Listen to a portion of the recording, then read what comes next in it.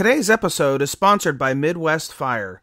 For more than 20 years, Midwest Fire has been manufacturing high-quality tankers, tanker pumpers, and fire rescue vehicles in the United States and Canada. Keeping firefighters safe while enhancing their capabilities is what they do best. To learn more, go to MidwestFire.com.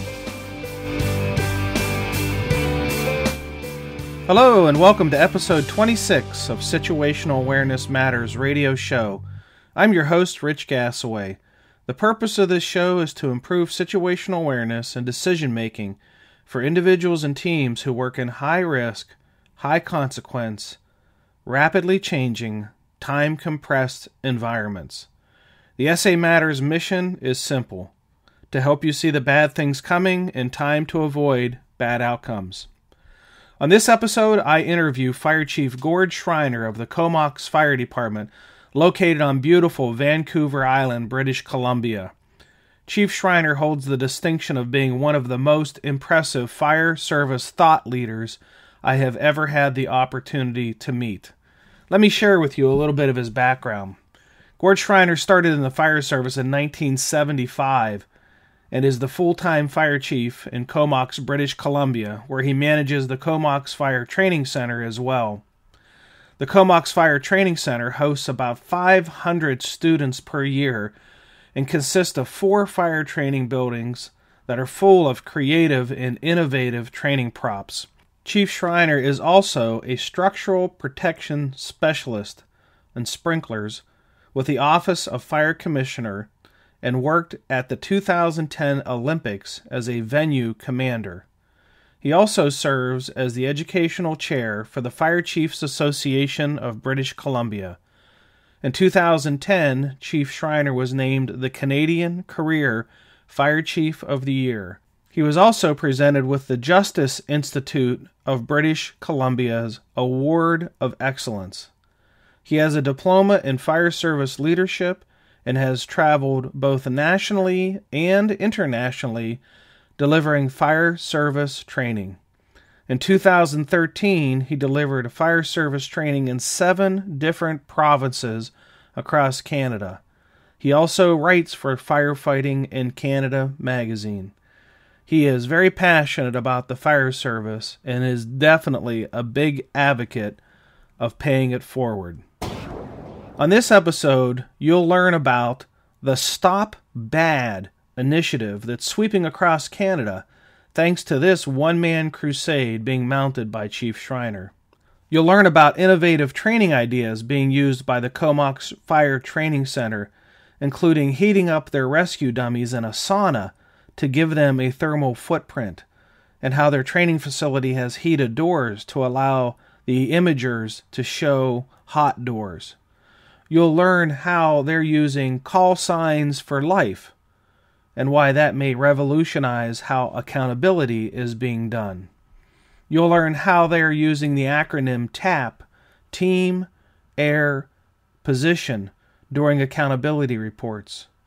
You'll learn how they are using the SAVE acronym during size-ups, SAVE standing for Search and Rescue, Attack, Ventilation, and Exposures.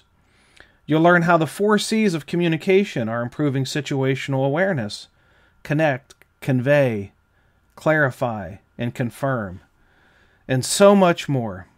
We start the interview with Chief Schreiner with me asking him how the Stop Bad movement got started. So let's get stuck in with this interview with Chief Schreiner. Well, Rich, Stop Bad is really just a nickname of a program that I developed a couple years back called Safe and Effective Sea Management. And during delivering that program, I quite often use the phrase that we have to stop the bad stuff from happening on the fireground. So a lot of the students and some of my peers have nicknamed the program Stop Bad. So the real name of the program is Safe and Effective Sea Management. But again, it's recognized as Stop Bad.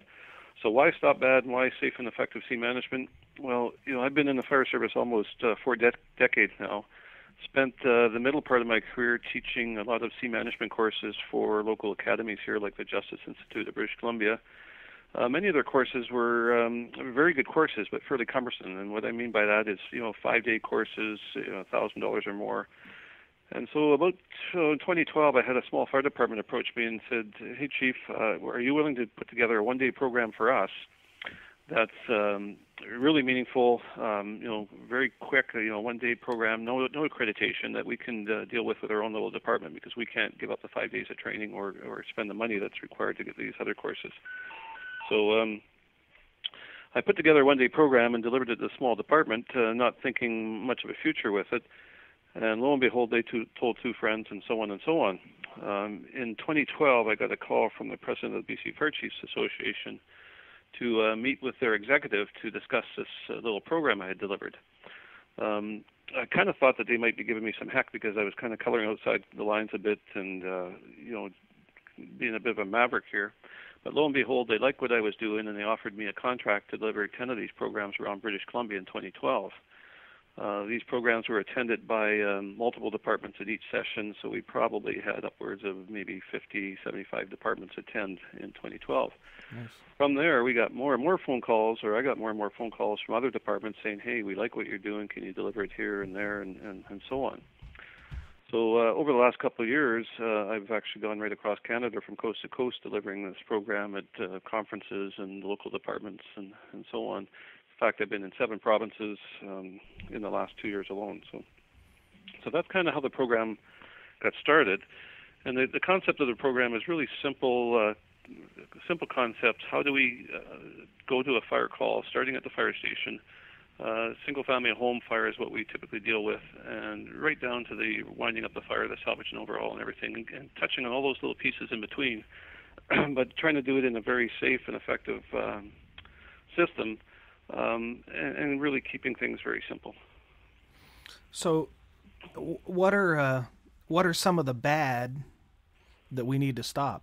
Well, some of the bad things we talked about, and I should back up a little bit too. Part of my history is I spent a lot of time looking at the line of duty deaths and the injuries in the fire service, and we all know there's been far too many of them, and how can we stop some of those things? So I often use the phrase, if it's predictable, it's preventable.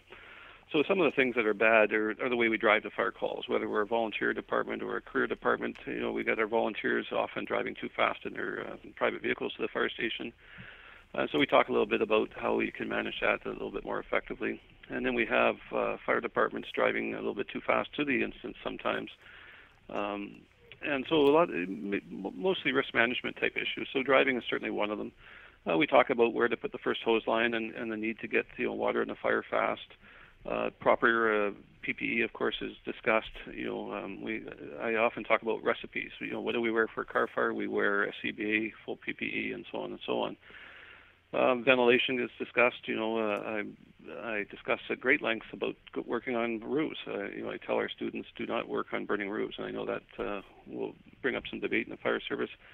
But in modern construction here, if buildings are burning way too fast, there's no opportunity to get on a roof and try to vent it. The fire will vent itself when it wants to, and the risk is just far too high to our firefighters to do that.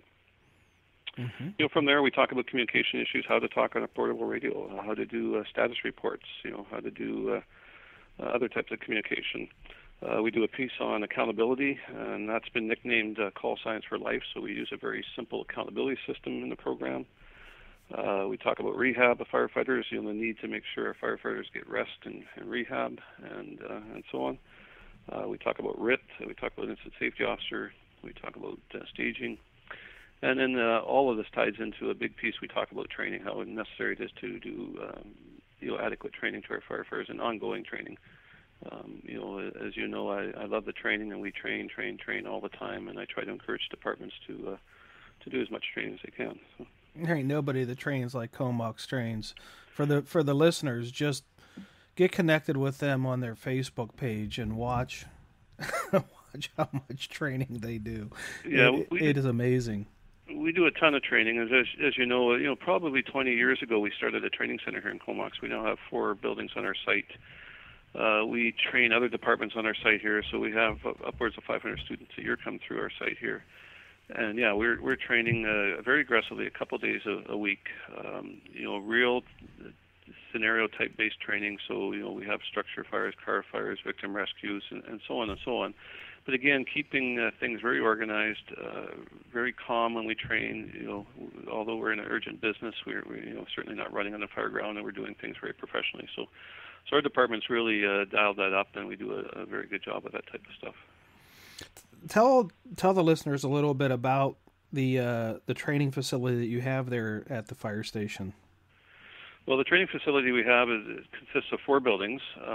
Again, built over the last 20 years or so. We have 2 towers. We have a 3-story tower and a 5-story tower. And we have a 2-story live fire building that we call Mrs. Smith's house. It's really set up like a single-family home. Again, in my past history, I've worked at other training centers where they have large burn buildings, and most of these burn buildings were set up more in the industrial size, where I was watching students take in hose lines or pulling in, a couple lengths of hose into a structure fire. And that's really not the norm in a single-family home. So we wanted to develop our structure building here to represent a true single-family home. So in our live fire building, when you walk in the front door, you're going to see a stairwell going upstairs. You're going to see a living room. If you go to the back, you'll see a dining room and a kitchen. There'll be a bathroom on the main floor. When we go upstairs, you'll see 3 bedrooms and a bathroom. So very similar to what we would expect to find, downtown anywhere. And again, that just allows for our guys to train, for our next call probability and a chance where we really can make a difference is in the single-family home fires. Our 4th building on the site is a 2-story cold smoke building with some movable partitions. This is all done with cold smoke and searching techniques. So we do vent inner searches in there. We do all kinds of other searches in there.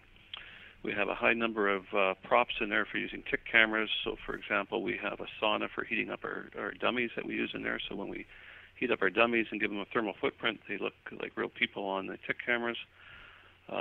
We have microwaves in there for heating up bean bags that we hide in various parts of the building to simulate those type of things and so on. In fact, we even got heated doors in that building, so we can turn on timers and heat up our doors. So with a tick camera, you can spot the hot door versus a cold door, and so on. None of these props are all that expensive. They're very simple, but again, it makes our training very realistic. And with that realistic training comes a very well-trained firefighter and a very motivated firefighter also. And this, for the listener, this training facility is literally on the footprint of your fire station. What is the total, I've seen training facilities that go over, half a mile to a mile of space covered. You got a pretty compacted we have training a very facility. Efficient site. As you mentioned, it's right behind our fire station. So our fire station is the 5th building on the site, which is the largest of all the buildings. Our whole site here is only 2.5 acres, and the training component of that takes up about half of that. So, an acre and a quarter, acre and a half is a training component. We've set it up kind of like a little streetscape where we've got 2 buildings on each side of a laneway that comes into our training area. So again, it's very realistic. Truck placement is fairly realistic to what we would expect to find downtown anywhere. And again, very effective and efficient that we can do it right at our own fire hall here, so we don't spend a lot of driving time to get somewhere else to do this training. And do you ever get the neighbors complaining about smoke or anything like that? No, we're fairly well managed with our live fire training, and as I mentioned, we've been doing it almost 20 years here. We're primarily a composite fire department here in Comox. We have 5 full-time staff and 45 paid-on-call staff. So our training mostly happens in the evenings. We only use the live fire burn building in the what we call the wet months here in British Columbia, so from October till April sort of thing. In the summer months, we don't do live fire training, so we spend 6 to 7 months a year using that the building for live fire. That doesn't mean we don't use the building for other things the rest of the time. So the neighborhood here has been pretty receptive to what we do. We're very interactive with our neighborhood on many other levels with supporting them, and they support us. And if you knew our neighborhood at all, you would know that we have a school right beside us, a park right beside us, a recreation center across the street, and a residential neighborhood on the other side of me. So we're right in the thick of things here, but managing the center properly and effectively has been no problem with the neighborhood here. And you have other fire departments coming there and doing some training too? Yeah, we have dozens and dozens of other departments here coming to our site. In fact, we deliver live fire training here about 14 weekends a year for the Justice Institute of British Columbia, in which we would have 12 to 14 students show up on a weekend, typically from a half a dozen different departments from all over Vancouver Island or other parts of British Columbia. And by the way, on Vancouver Island here in British Columbia, we have over 100 fire departments alone. In the province of British Columbia, we have over 400 fire departments. So they're keeping... Now, do you guys provide the instructors from your department, or do they come from other places? Most of the instructors are from our department, very seasoned veterans that we have here. We have a very well-groomed and capable staff, well-trained staff. But we are using a few of the other local departments, too, to support our training center. So the other guys are here as co-instructors or techies or safety officers or whatever staff we need for that particular program we're running on the weekend. Mm-hmm. And when you were going down through the list of the topics that you cover in your safe and effective fire scene management program, and you got to the topic of accountability, right, you just briefly made mention of call signs for life. Now, I know that that is something that you have spoken a lot about and you have written about, but here in the States, that might not be a concept that is widely known, and from my observation, probably not widely practiced. So let's have you teach us a little bit about what call signs for life means. Sure, we'll explore that idea a little bit. Well, throughout North America, there's all kinds of different accountability systems, call sign systems, and so on. And while some departments share the same, there's certainly many, many different ways to do things. So over the years here in our department, many years ago, we would use what they call the tactical call signs. We would call in a team attack 1, attack 2, search 1, and those type of things. Through running a training center here, we kind of tripped over the idea that wasn't working too well. And to expand on that discussion, typically we bring in a young student here to do live fire training for a weekend. And we tell that young student, the first call you do today or the first run we do, you're going to be attack 1.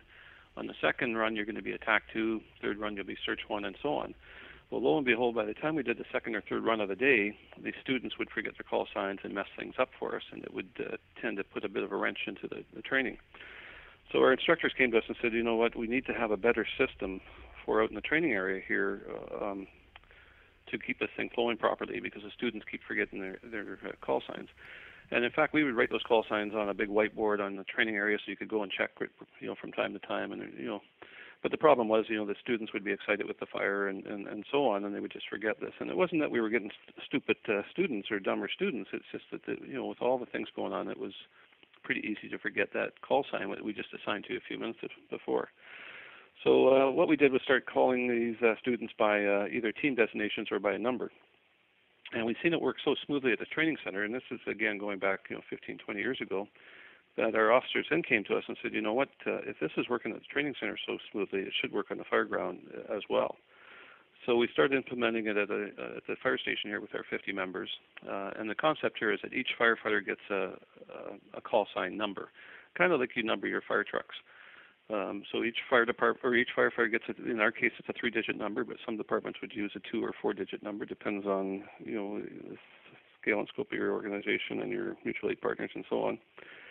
And so the fire department gets a number when he joins the group here, and he uses that same call sign for every incident he attends, whether it's a car fire, structure fire, any type of rescue practices or whatever. And of course, the concept is he's going to have a higher degree of remembering that number. The number never changes with his task, and so on. So if 2 firefighters are assigned together, obviously in most cases to do a task, for example, attack a fire, they simply tag into an accountability system. Whoever tags in on the top of that 2-person team would be the call sign for that team.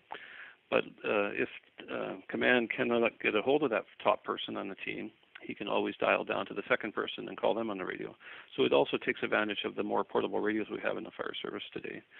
Going back 10 or 15 years ago, the average fire department had either no portable radios or maybe one per truck, and maybe the officer carried a portable. In today's fire service, we're seeing portables in almost every pocket. So it allows us to take advantage of every player on the fire ground as an individual rather than as a team with the one name for the whole team, and sometimes that can be very difficult. So then the onus of responsibility of knowing which crew is doing which task then switches from the crew knowing what task they're doing to the commander having to keep track. In other words, command wouldn't, if command needed the interior Division 1 team, they wouldn't say on the radio, command to Division 1 attack. They would say command to 203 if that is their call sign. Exactly, and that would be a partnership between the team and the incident command. Command is tracking this on an accountability board, so on his board would have the number assigned to the person. So our tags, our accountability tags that are stored on our helmets would have my number first with my last name behind it. And so command would tag me on, and for example, if you're my partner, you would be tagged below that, and it would say, Gordon, Rich, you guys are doing fire attack on the first floor. Some may call that, Division 1 and so on. But it takes away the confusion from if you were to call Division 1 and have maybe 2 or 3 teams in the building all on the first floor that, many would not know who to answer. And the other thing it allows for, if you and I were both called Division 1 attack and we were to get separated, it's going to be very difficult to call us independently that call sign when we're in 2 different rooms and, perhaps with 2 different radios preferably.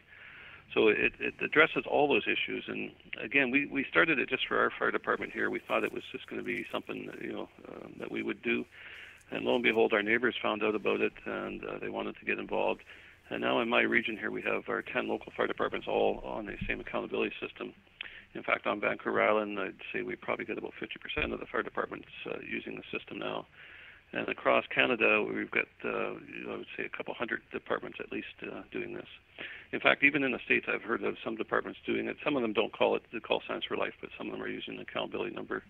And in fact, a lot of departments are wearing a shield number on their helmets that identifies themselves independently of the engine. So some departments will have an Engine 1 tag, but other departments will have just a 3-digit badge number on their helmet or things like that. So they're very close to using the system already. So. Mm-hmm. Okay, I didn't mean to digress too much off of the of the class. So when you're teaching the class, I was taking notes. You were going pretty quick down through the list, but I'll share with you the list back that I captured, and you tell me if I missed anything.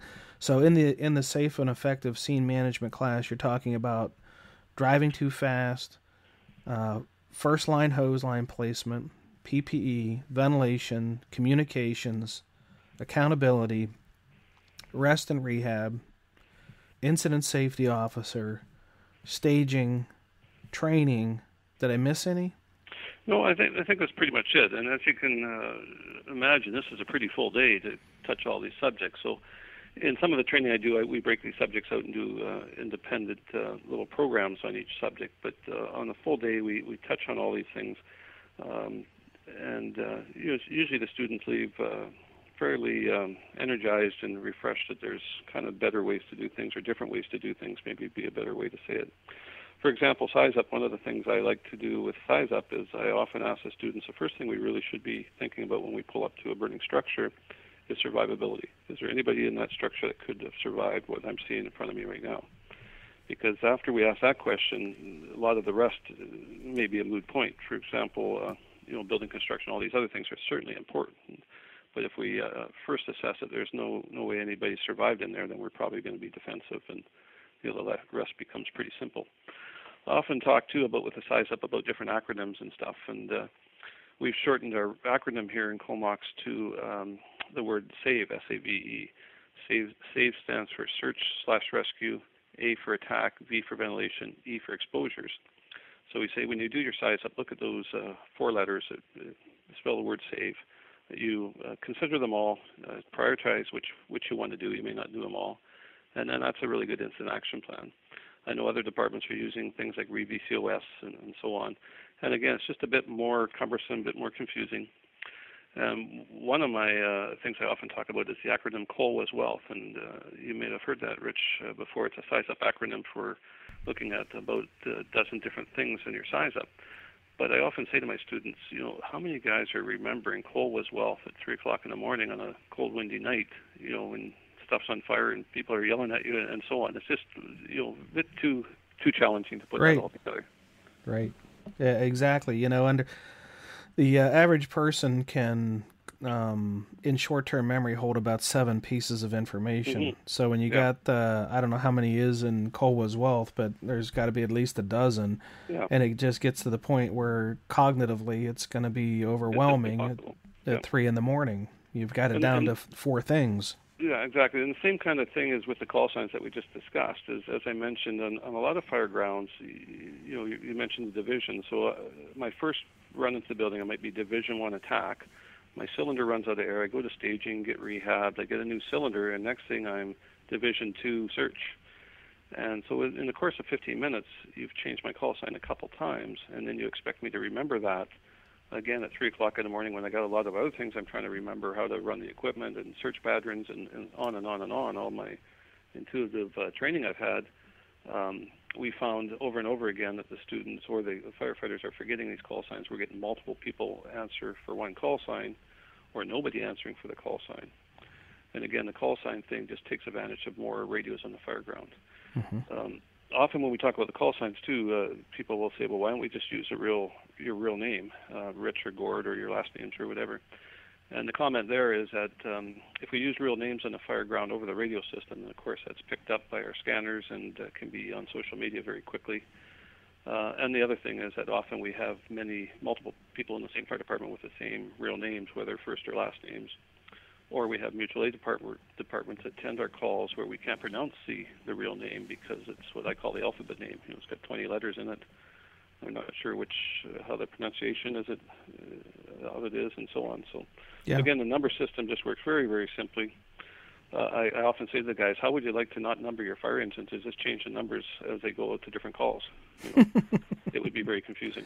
Well, you brought up a point there that I hadn't really thought about until you said that, multiple members from multiple departments could have the same last name.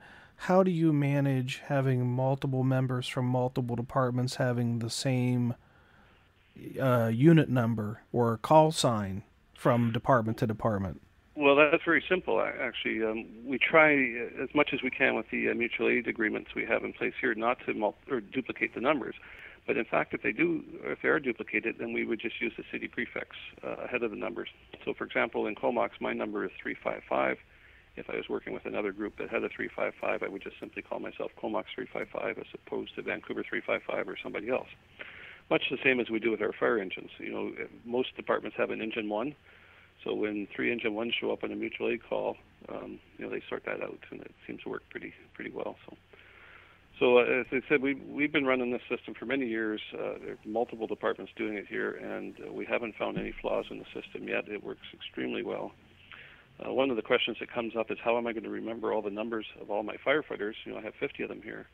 And the answer there is quite simple. All you have to do is remember your own number, just like you have to remember your own name. If you can remember that, you can effectively play on the fire ground and probably be safe. And the rest will sort it out as the call unfolds, because as I often say to firefighters, you don't know what your call sign is going to be at the next call without this system. Mm-hmm. It's whatever your arrival sequence is or whatever the task at hand would be. So. Mm-hmm. Yeah, it makes so much sense. It's so simple that it seems like it shouldn't work. Yeah. Yeah, well, that's what we thought originally, and we kept playing this out. And we're not a real busy department, but we probably run 700 calls a year. And again, we've got 10 departments in the area all running this, and we get together from time to time and talk about it. And nobody can find any flaws with it. We're all scratching our heads, going, it's been years now. It's so simple. Why didn't we think of this before? In fact, I was talking to an old veteran a couple of years ago about this, and he said, you know what, we used to use a system like that before where we had our badge numbers, was our call sign, but the difference was we didn't have any radios in those days. So there was very little communication on the fire ground other than yelling and screaming at each other. Whereas today, as I mentioned, we have a portable radio in everybody's hand. It doesn't make sense as an effective manager to have 3 portable radios on a team of 3 going in to do a search, but only having one call sign for that team. Because, again, if the team gets busted up for whatever reason, collapse in the building, separated, or so on, we have no way to really identify those other players on that team, where this system takes full advantage of that. And it works, again, extremely well. We've gone so far here in Comox that we've actually added the numbers on the firefighters' coats on their tail flap now. Rather than put their last name on the tail flap, we have their call sign number. our firefighters have asked not to have their names on their coats anymore because they're seeing their pictures too often on social media and so on. So our new turnout gear doesn't include names on it, just numbers. And in fact, our helmets have a helmet patch on the front with their number on too. So they're really invested in the numbering system here, and they love it. And on the front of the helmet, those numbers are I don't know what the word is, iridescent, glow in the dark? Yeah, exactly. We just upgraded them earlier this year to glow in the dark numbers, which are amazing. So now when I look across a smoke-filled room or a dark room at another firefighter, not only can I see his helmet and the firefighter, but I know his call sign. Mm-hmm. Whereas again, in other systems, when you're whether you're a part of a division or a tactical call sign like an attack or a search, you wouldn't know what that call sign is by looking at the person. You would have to ask those questions. Right. We can look at a firefighter and I go, well, I know his call sign, and another huge advantage for this is if I'm the incident commander and I see a firefighter walking toward me, I can look at his helmet number, look at my command board, and I know exactly what task he was doing and where he should have been, so I can already think of the questions I'm going to ask him when I get my face-to-face with him, speeding up a bit of time and so on. So it works extremely well. Again, you mentioned our Facebook page. If you looked at our Facebook page, you would see these call signs in play. I can't say enough about that. That's one of the strong suits of this one-day program that we're talking about. It's worked extremely well. Even in our fire station here with my 5 full-time staff, when we're calling each other on the intercom or on our radios around the station, we're just using the call signs now. They're not calling me chief anymore. They just call me 355 and mention it's a telephone call and so on. So it simplified so many different things. The reason why they don't call me chief is because we actually have a fire chief and 2 assistant chiefs, and sometimes it got confusing when somebody said chief telephone. 3 of us might answer. So. Oh yeah, every chief's a chief. Well, exactly. So but there's only one 355. Exactly. So again, it works extremely well. So. Okay, let me switch gears here for just a little bit. You had also said that in the program you talk about communications, and I know that flawed communications is a big contributor to injuries and casualties, and it's a significant barrier to situational awareness. So what are some of the things that you're teaching in the program as it relates to communications? Well, again, the concept here is to keep it simple, but have systematic ways to talk on the radio. And a lot of departments, we don't spend much time training on radios. We go out and we do all the fire stuff. We hit the hydrants and pull the pre-connects and put the ladders up. But the communication piece really needs to be practiced and so on. So we try to keep things simple. Now, I mentioned, everybody having their own portable radio, so we could have a team of 3 with 3 radios on it. Part of the training is that the team leader talks on the radio, the other team members listen on the radio. And they only talk, of course, if they get requested to. So everybody's monitoring the channel, looking for their call sign and so on. But only the team leader is talking back on the radio in most cases. But we've come up with small things like a status report. When I do my program, I usually will ask about 3 or 4 guys to do a status report for me. And of course, in most departments, status reports will look different from every firefighter reporting back to you. You really need to package that, or what I call can it. And so we do what we call a TAP report here, just a small acronym, TAP, like you're tapping somebody on the shoulder. And every TAP report really is, here's your status report, and we're asking for your team, your air, and your position. So how many on your team, how much air do you have, and what your position is. So very simple. So when I say to my firefighters here in Comox, status report or TAP report, I get a very consistent report from every team in the building, rather than some guys give you a long-winded one and somebody give you next to nothing. Hold on. Give me a. So if I were the commander, and I said 355 from command, TAP report, how would that sound? What would you say? So I'd respond, command 355, 3 members, 50 plus, floor 2. And I would say I'm 3 members on the team, and command should have this information on his board already. Great. So he's confirming it. Yes, we're validating it. So I'm on floor 2, which is where command sent me. So hopefully that matches up. The new piece that command wouldn't know is the air. And what we ask our members to report on air is not how much PSI you have in your cylinder. We ask you 2 things. Are you 50 plus or 50 minus? And we're talking 50% of your cylinder. And the reason for that is if you're 50 plus, we may retask you while you're in the building to do another task. If you're 50 minus, we're going to withdraw you from the building and replace you with another team. So, for example, 355 status report, 3 members, 50 plus, floor 2. 355, do a secondary search, floor 2. Okay, now the 50 plus or 50 minus, that's the air supply of the lowest member on the team? Exactly. It's the air supply of the lowest member of the team, yeah. And we ask our team members or our team leaders to be caring for the rest of those members on the team. So he's constantly checking with his team members on their air supply before they're moving forward, before they're going up another stairwell, before they're going to another room. We have to constantly be checking those things. So it's a real training piece of awareness of each other, too. Mm-hmm. And that seems to work very well for us. Now, do you have heads-up displays that show the air supply and the face Yeah, in a piece? lot of cases, a lot of the departments now have the heads-up displays or bells or lights, or not bells, but lights on their air packs, which indicate those things, too. So it's a pretty simple process nowadays, Mm-hmm. And really, we do it with a thumbs up. The team leader will say, "Hey guys, air supply," and the thumbs up is 50 plus, thumbs down is 50 minus. If one member of your team is 50 minus, then you're probably withdrawing from the building, and we're going to replace your team. Okay. So again, pretty simple. And again, the communication goes a lot further than that. We talk about a communication model, and there's many models out there of how to communicate. And we use a system here called the 4 C's of communication. So we use 4 different words that start with C, and the words are connect, convey, and clarify, and confirm. So we want to connect with somebody, we want to convey our message, we want to clarify that message, and then confirm that message. So I'll give you a short example of that. Instant command calls 355, so it would sound like this: 355 from command, and the response would be 355. 355 would never say go ahead or something like that, because we may not be connecting with the right person, if you know what I mean. Mm-hmm. So we always ask our firefighters here to repeat their call sign when they're called, so that way we know that the connection is firm, that we're talking to the right party. Because of course, if we're talking to the wrong party in the building, it doesn't matter if we're using this call signs for life or divisions or groups or whatever else people use. If you're talking to the wrong party, it could be critical that you're sending them into harm's way or other things with them. Mm-hmm. So we want to confirm that connection. So that's the first piece. Then we want to convey the message. So in this example, 355 withdraw from floor 2. In fact, even we've come up with a one-page glossary of simple words like withdraw, so the firefighters would know what that word means and how to react to that word. But that's another maybe another segment. So anyhow, the conveying of the message is with 355 withdraw from the building.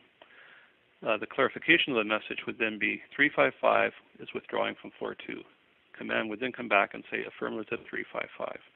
So it's a very, very solid connection piece. It done properly. It's short, concise, and pretty much foolproof.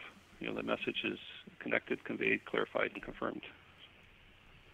And I would guess that when you're out there teaching this, you're teaching this to the departments that they're not doing anything like this at all. No, exactly, and you'll see the light come on, and that's one reason why I really enjoy this teaching. And all these little things that we do, they're just all these little golden nuggets, I call them, of how to really just simplify your fireground. The piece on the status report alone, if you were to ask 10 people for a status report, in most departments you're going to get 10 reports that look totally different.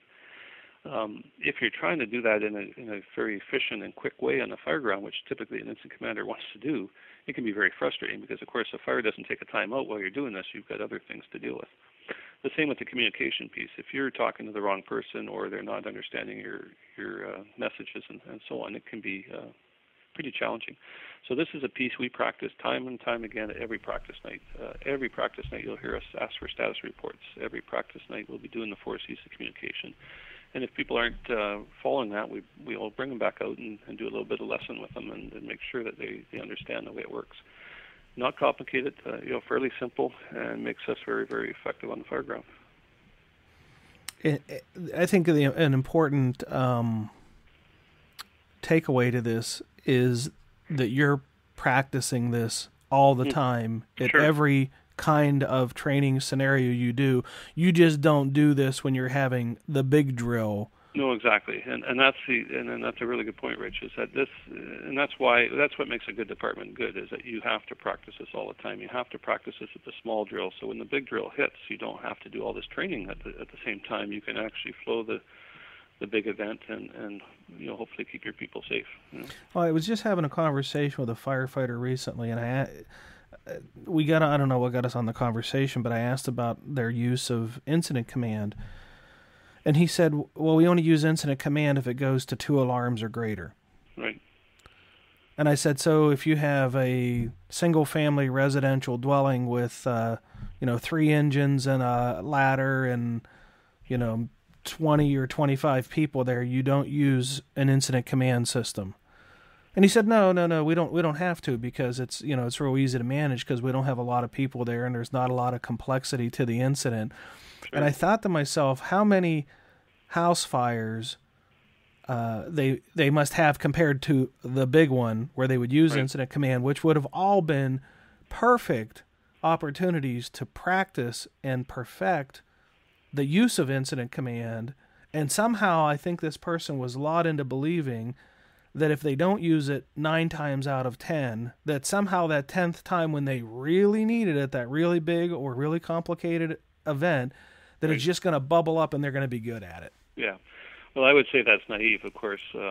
You need to practice this over and over. So we will run instant command on the 2-rig MVA that we go on, motor vehicle accident, the small pot on the stove, and so on. In fact, even on our practice nights, we run it all the time, or any practice session. And I should tell you, just recently we had a joint practice at my training center here where we had 3 departments attend, including our own. We had over 50 firefighters on scene here. What we did was set up 3 separate incident commands, like you might have in some community that was really busy in different parts of town. Only we called the commands by the task that they were doing. So we had a car fire command, we had a structure fire command, and we had a search command, because we had 3 different exercises we were rotating people through. We put all the students or all the firefighters into staging, and then these different commands just drew resources out of staging as we would on a real fire ground. So, of course, the firefighters come out of staging to be tasked to do a car fire. The command would explain what his goals were and his objectives. The firefighters would go ahead and do that, and then they would be sent back to staging, only later to be called out to a different command. So we were exercising 3 different commands at the same time. We had an incident safety officer that was shared with the site, because the site is so tight back here, one staging area and everything, and it worked perfectly. Now, one of the things that we haven't talked about yet that I'm interested in is, are you, in Comox, I'll ask this question from 2 perspectives of whether you're doing this and then whether you're teaching this when you're out teaching the class, is the role or the integration of dispatch into the communications component that are, you're teaching and training. Is there a place for dispatch to fit into this? Yes, definitely. There's a place for dispatch to fit into it. In my particular area, dispatch doesn't fit as well as it might in others. In our dispatch center here, we're dispatching 50 fire departments with 1 or 2 dispatchers on duty. So sometimes it can be very challenging for dispatch to stay on side on the channels that we're on. Our dispatch might be monitoring 20 or 30 different channels at the same time. So it can be a bit of a challenge, but certainly we want dispatch involved as much as we can. Having said that, we always run our own timers on the fire ground here. So we start a timer when we set up command once things get going, and we run a 10-minute timer where we ask for status reports every 10 minutes from our crew or from our crews. I often mention to the guys, if we're still doing an offensive attack, by our second status report, 20 minutes into the fire, we really should scratch our heads and think about whether we're being safe and effective here, that we still have people in the burning building, 20 minutes in and so on. So it's also a good reminder, that the building is decaying and that, it might be time to call this off and reverse tactics and go to a defensive posture. Now, when you say the status report, are you talking about the tap? Yeah, exactly. Yeah. Okay, so you're doing a tap every 10 minutes. We do a tap every 10 minutes. And I also explain to the students that a status report is different than a roll call. If something were to go bad in the building, explosion, collapse, those type of things, then typically what we're going to do is say, all units stand by for a roll call. And then all we're doing is just like in elementary school, are you here or aren't you here? We're just doing yay or nay. We don't need the status report at this time because we want to rapidly go through the roll call to determine if we got all the players. If everybody's in place, then we might do a status report from there. But really, as quickly as I can, I want to find out if all the people are still here or who's missing. Of course, if we're finding somebody's missing, one of the things we found in the fire service over the years, if you find a team missing, you still have to complete that roll call because you could have Team 2 or Team 3 missing too. We've had situations in North America here in the last few years where people have done roll calls like that, found a missing team, stopped at that team, only to realize, later on in the incident that they were missing another team. So, so roll call is quite a bit different than the status report. Roll call is a really quick, I call it down and dirty, yay or nay, are you home or not? and the status reports a little bit more information, but again, it can be done fairly quickly. Sure. That makes sense. Yeah. So we've talked about the accountability. We've talked about the communications. Of all the things that you're teaching in that class in that day, and I can only imagine how packed in, because you've got the meatiest of all the topics, just pick one other area from the list that you had provided to me and share a good tip or a good takeaway. Well, I think maybe going up to the top of the list, the tactics, and it surprised me teaching the 5-day courses for so long, and we did the 5-day courses mostly on the tabletop, but we did some live fire training scenarios too.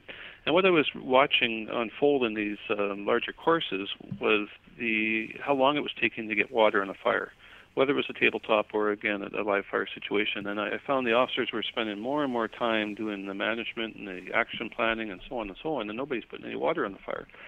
So in my tactical discussion here, that's one thing I'm adamant about, and one thing we train hard on is stretching the first line and showing water. And often that water is done from exposure or done from the exterior through a vented window or something like that. So, get water in the fire as quick as we can. Good recipe for the small town department, but it works well for every department. Pencil fire, darken it down, or whatever term you're using, protect the exposure on that side then, and then look at your entry if that's what you're doing. If you're doing an offensive attack after that, supported by mechanical ventilation and so on. So usually that little discussion there alone, I see the light come on with a lot of guys, and they go, you know what, we're trying to make it too complicated. We're doing the wrong things. We're getting ready at the front door with 2 1/2 inches, and meanwhile the thing's venting out the Delta side first floor window. By the time we enter, now we've got a roof on fire and so on. So, again, keeping it simple. The fire's not that smart. We just have to be a little bit smarter than the fire. And there's certain things that work, generally speaking, most of the time. So. Mm-hmm. Good. What a great topic. Again, it's such a broad topic that there's a lot of good discussions. We talk a bit about the ventilation. I often will say to the students, one of the examples I do give them is a vented kitchen fire on a Delta side floor 1 sort of thing. So we got flames coming out of the lower window.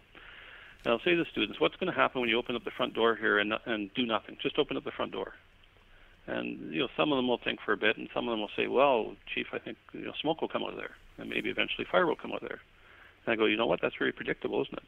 If we open up the front door, unsupport it with a fan or unsupport it with an attack line, guess what? Fire will show up there eventually.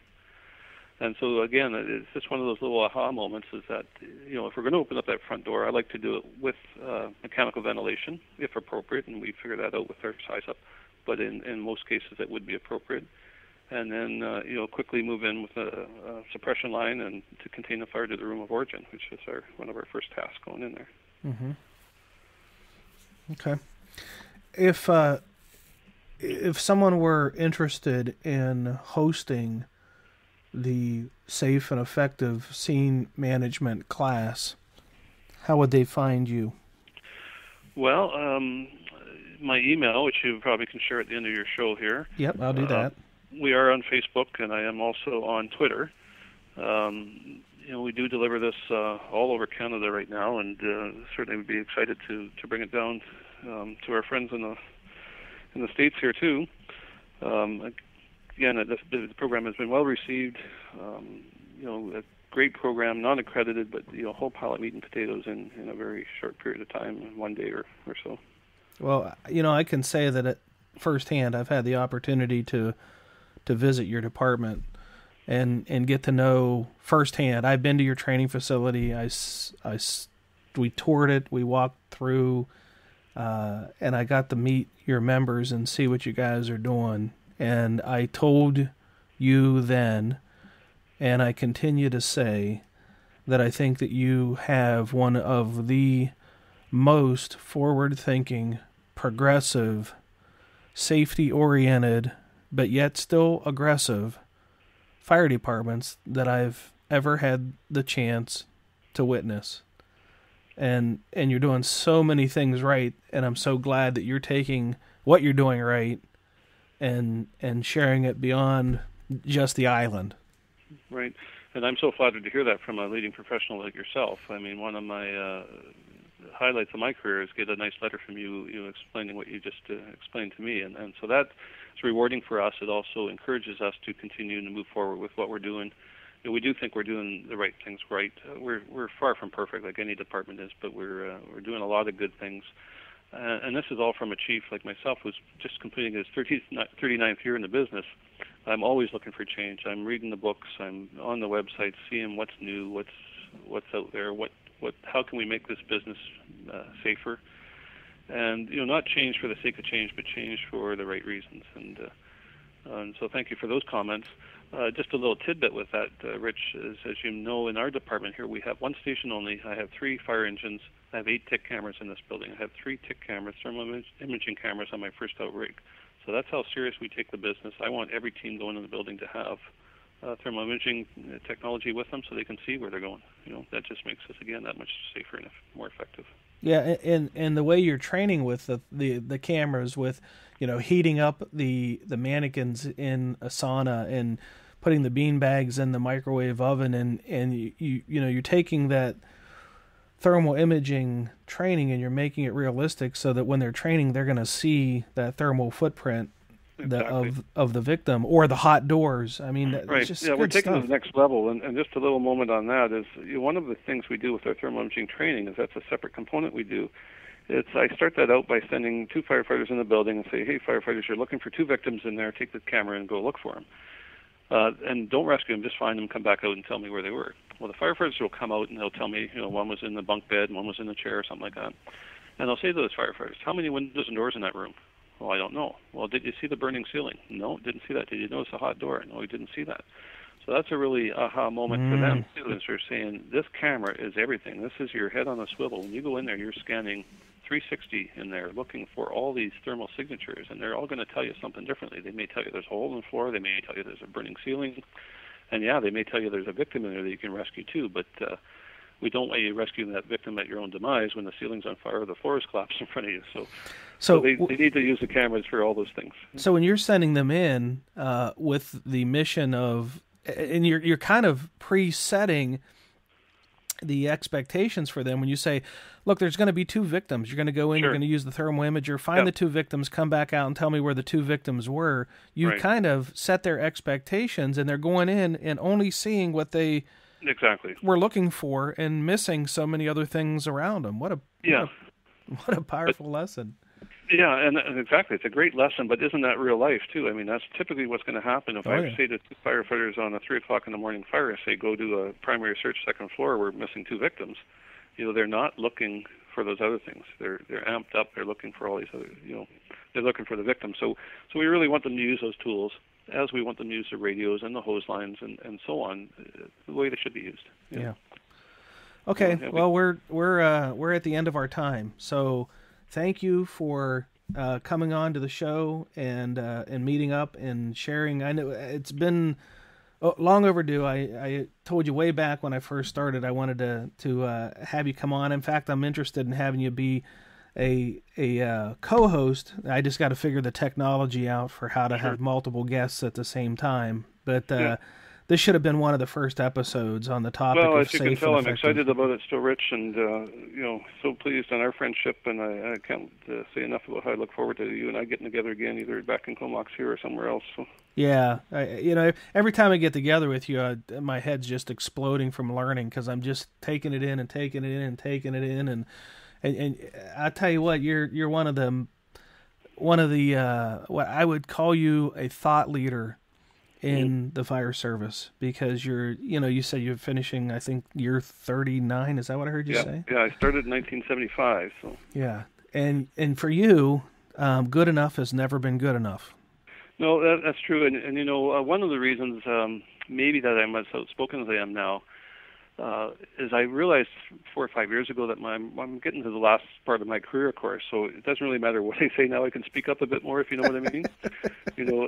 When you're a younger fire officer, you're a bit tempered in what you say because you're worried about peer pressure and stuff like that. And I got to the point where I really just start saying, you know what, it makes sense to me. It's got to make sense to other people. Common sense has been my virtue. I always start yelling and screaming and sharing the message, and lo and behold, it's working. So. Well, that's it. Episode 26 is complete. That means SA Matters Radio is now 6 months old. Where did that time go? Thank you, Chief Schreiner, for taking time from your busy schedule to talk with us about the safe and effective scene management program. Thank you also for your passionate leadership to the fire service throughout Canada. Here's hoping your program may get picked up by some departments here in the United States. Lord knows there are many departments that could use a good dose of Stop Bad. Thank you, our listeners, for sharing some of your valuable time with me today. I sincerely appreciate your support of the SA Matters mission. If you like the show, please go to iTunes or Stitcher Radio and search for SA Matters and subscribe and leave your feedback. If you like the show, I'd really appreciate if you'd give it a 5-star review as well. Not only will that inspire me to work even harder, it'll help others find the show too. If you found any inspiration from this show and want to learn more about situational awareness, consider becoming a member of the SA Matters community. It's free. There's a red sign-up box on the right side of the homepage. Soon, we're going to be launching a new initiative where we're going to be giving new members a special report called 25 Best Practices for Improving First Responder Safety. So be watching for that on the homepage as well. Be safe out there, and may the peace of the Lord and strong situational awareness be with you always. You've been listening to the Situational Awareness Matters radio show with Dr. Richard B. Gassaway. If you are interested in learning more about situational awareness, human factors, and decision-making under stress, visit samatters.com. If you are interested in booking Dr. Gassaway for an upcoming event, visit his personal website at richgassaway.com.